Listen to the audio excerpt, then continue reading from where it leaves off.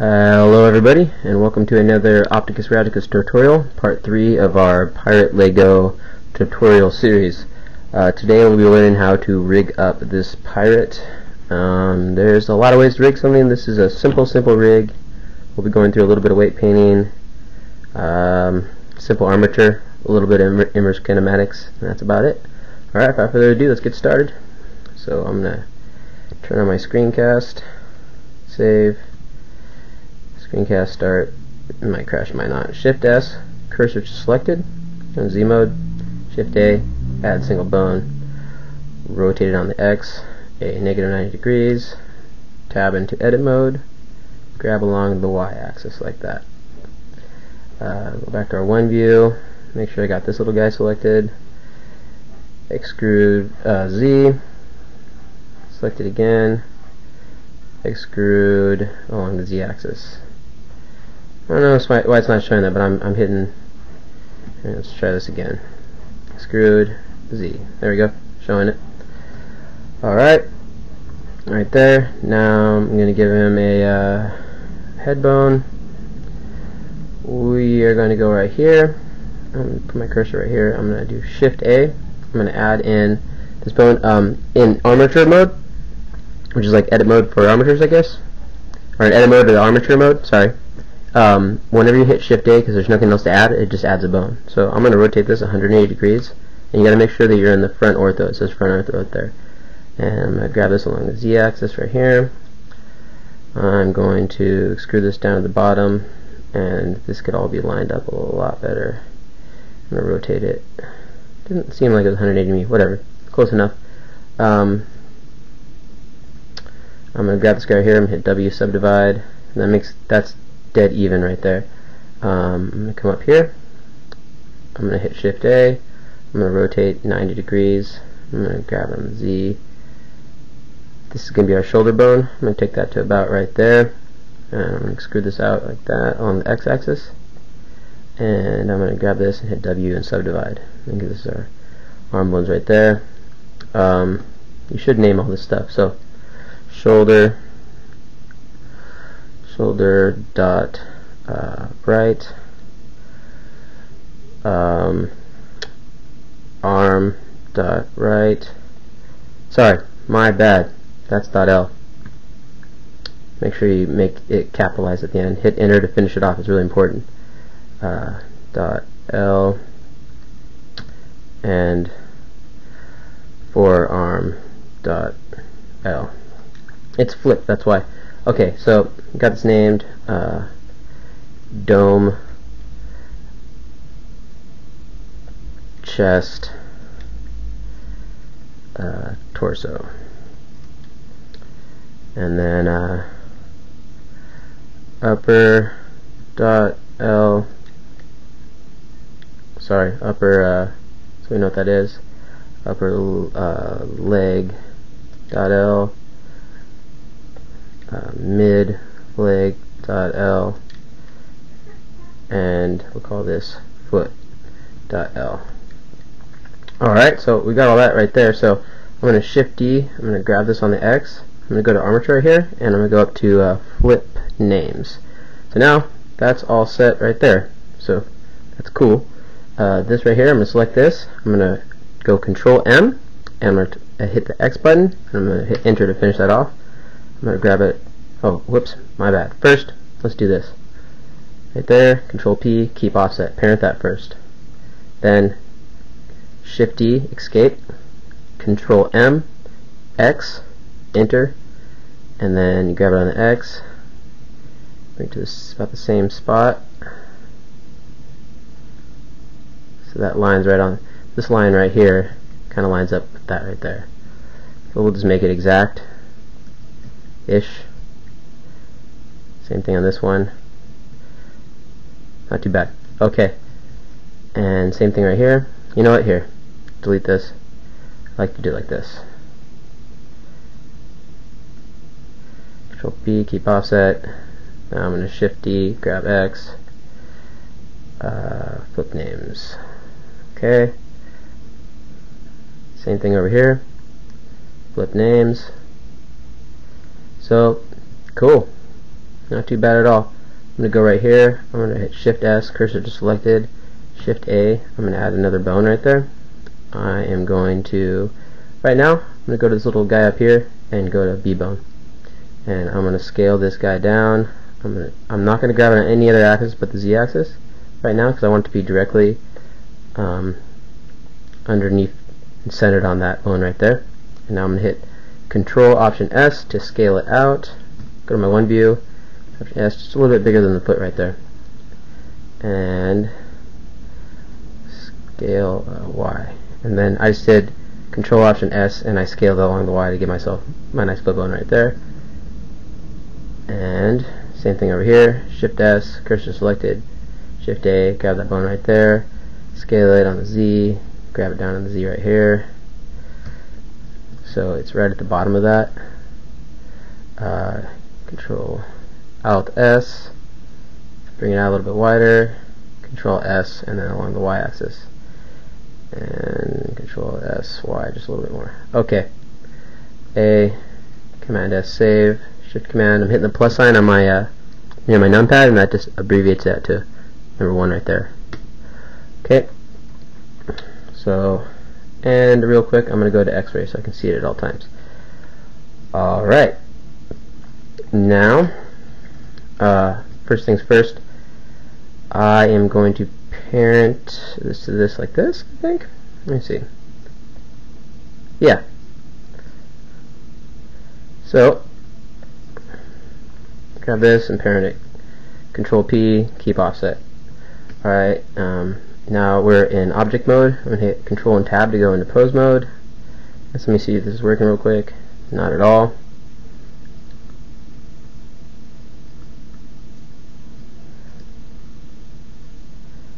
Okay, let's see here.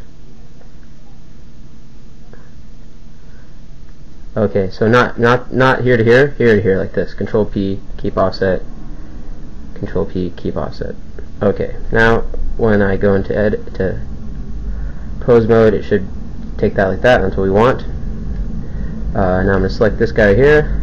Sorry, I'm going to select this and this. I'm going to hit Control Shift C, inverse kinematics. It's going all freaky. Go over here, turn your chain length to 1. Thing right here, select the foot. So basically, in inverse kinematics, the thing you want to turn yellow, which you want to follow this, you select last. And that took a long time for me to figure out. It's kind of confusing for me, but I got it now. That's my advice to you guys. Alright, and so now when I grab this, it should bend that like there. That's not too bad. And let's see. If I grab this right now, it'll just bend that right there. But what we want is to go right here and just hit Auto IK, and you'll see that the rig is working pretty good. Now, first thing I want to do, real quick, this is my bad, go in here, select this bone, hit Control P, keep offset, this bone, Control P, keep offset. And that way when we grab this bone, it grabs the whole entire armature, except for the feet, which is what you want. Give you that nice cartoony stretch. Alright, let's select everything, hit Alt R, Alt G to reset the rotation and reset the scale, location. Get rid of these bars right here. Alright, so I'm going to Control Tab out of pose mode into object mode. Now I'm going to go into wireframe mode. I'm going to select this, then the armature, Control P, automatic weights, this, then the armature, Control P, automatic weights, armature, Control P, so on and so forth. Just repeat that till you are done, and don't forget the hands. You do this right, you'll see these lines right here. This is your nice armature and parenting lines, and you see everything's all nice and uniform and sexy like. Alright, now I'm going to Control Tab into armature mode, pose mode, I'm sorry. I'm going to grab this, and voila, we are on the top section. Not too bad, rigged up pretty good. I'm going to hit Alt or Option Z to go into texture mode down here. Or you can just click and go to texture mode, and I'm just going to give the head a rotate. I had to move in that beard part a little bit, but it's working with the animation. Not too bad. You can adjust this for however squishy you want it, but I kind of like it like that. That's working. It gives the gives the mesh a lot of character when it moves like that. And you want to exaggerate movements and shapes when you animate, especially with simple characters like this. Okay, now the feet are a different story. We're going to have to do a little bit of weight painting. Right here, okay, so with the in pose mode with the armature selected, I'm going to hit shift and select the mesh right there and hit control tab to go into weight paint mode. And if you select this bone in Z mode, you'll see the influence it has on the area. And let's you have to do it individually because this is they're all different. I mean, it's not too bad. It's really about a personal preference what you want to do to this. Let's see. So let me see. Grab this right here. I don't know. Depends on what you want to do.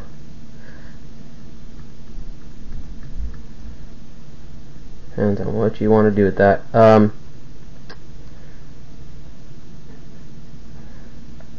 So you're pretty much done. Any further you go is about preference. So I'm gonna go right here, and I'm just gonna go to so 1 and 9. I can go to your toolbar up here, hit T for toolbar, and this is your weight painting mode, and you can select your different brushes right here. But for quick, not on the numpad, but up on the where you usually select your layers. 1 is add, and 9 is subtract. And this is how you set your strength. I have it set on full. And if you hit the F key, you can scale your brush size right here, or you can just go to radius right here and do the same thing.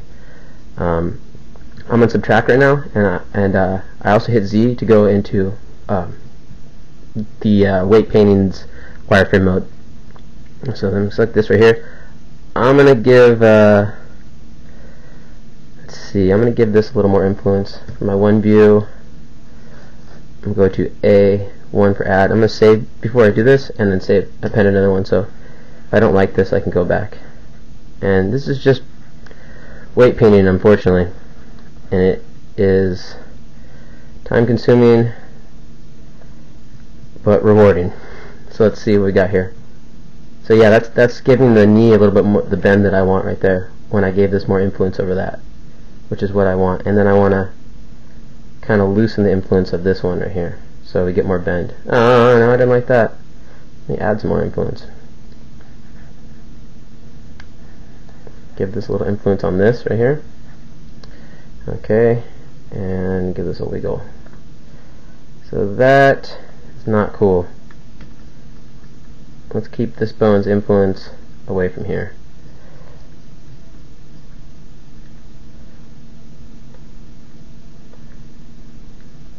Use a little less influence back here, going on Z mode, so I don't get the stuff back there.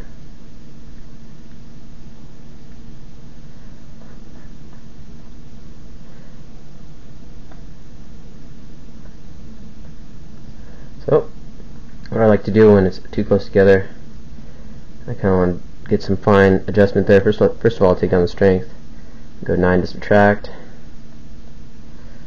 and so this one is actually pulling that bone up there, which we don't want that to happen at all. We don't want this to have any influence over this bone's domain. So let's see what we got here now. I want it nice and stretchy, so, and if you want to see how you're looking, let me give this a little rotation to the outside. So that's not bad at all. Give that a little render. That's cool. That gives us a nice look. So control tab to go out of weight paint mode, Z to out of wireframe mode, and this guy right here, I'm going to go smooth shading. Is smooth shading already on? Let's see, smooth shading, yeah. So this guy right here could be a smoother looking mesh, totally. Let's try adding a subdivision surface modifier, and first let's do this. To do that correctly, what we'll do is go Command L, P, selection. Now I'm going to select this guy right here, and I'm going to apply the subdivision because we should have done this first. And those edges are sharp, so that's not helping at all to get rid of those edges that I'm not liking. Let me try a bevel. Bevel. Nope.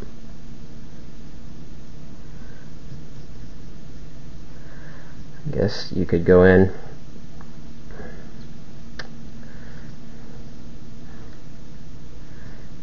Z mode, whoops. I mean, this is something that should have been done in the modeling process, but I'm just going, sorry. This has nothing to do with, our armature is good. I just want this to be a smoother edge, a rounder edge. Same thing over here.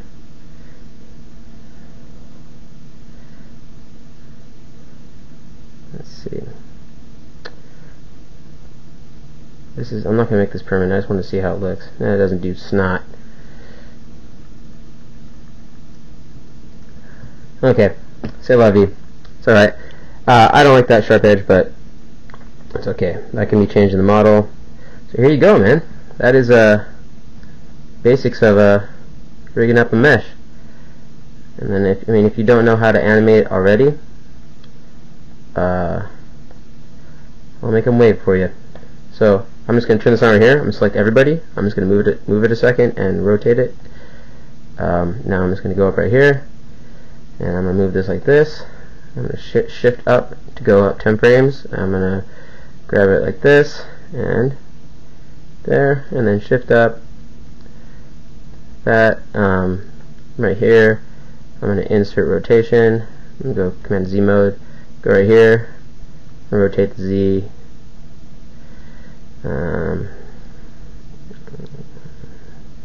Grab this down here. And so this just makes it record all the keyframes.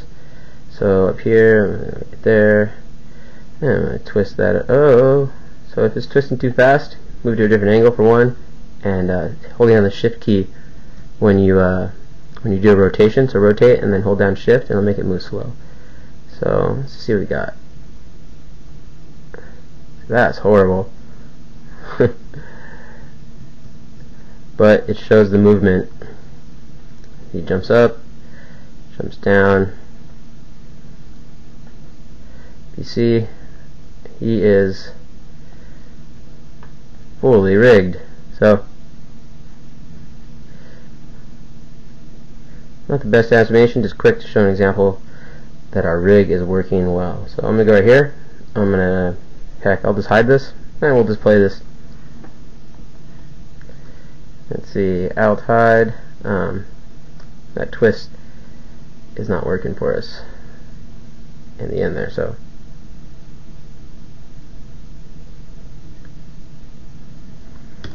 there you go. That's the basics of rigging. Alright guys, happy blending, and I hope this helped.